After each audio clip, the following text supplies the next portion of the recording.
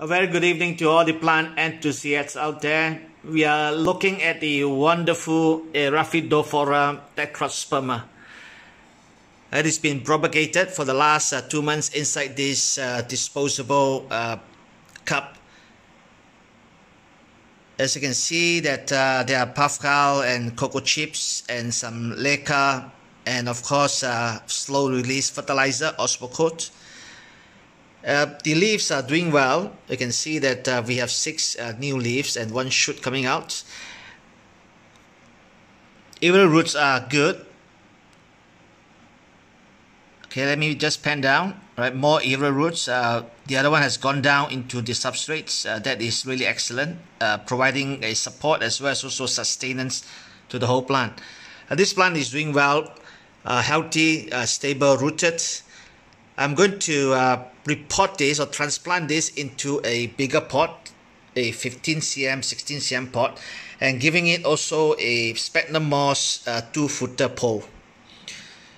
This would be potted in cocoa chips. It's all over here, and very soon we're going to have a nice healthy plant in a pot ready to take off and grow into a 2-footer, 3-footer and 4-footer plant. The 16 cm pot is ready, and the sphagnum moss pole, which is a 2-footer, is ready, and substrate has gone in together with some osmocote slow release fertilizer. Alright, you can see some pumice, cocoa chips, leca, puff cow.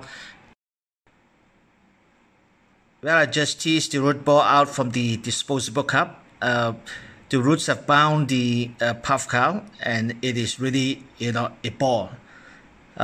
Good root system, and naturally I would believe that this would do well.